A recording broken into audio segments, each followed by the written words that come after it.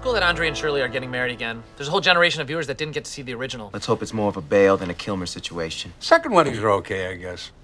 If I had to rank them, I'd go 4th, 7th, 2nd, 5th, 1st, 3rd, 6th. No, wait.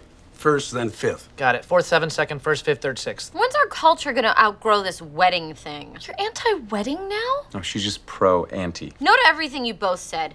Weddings are like little girls' tea parties, except the women are the stuffed animals, the men are making them talk, and they're not drinking tea. They're drinking antiquated gender roles. Somebody tell Britta what an analogy is. I know what it is.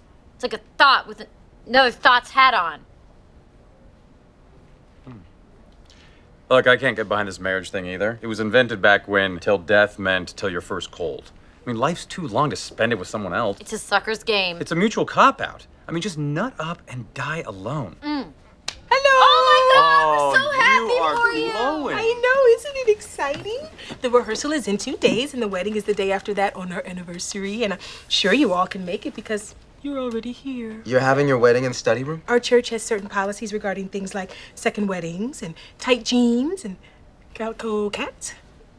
Jeff, I was wondering if you would do us the honor of giving a toast at our wedding. Good idea. Jeff has a lot of thoughts about marriage. I would be honored.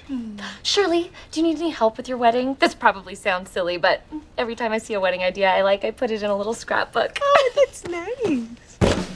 Give me some more time and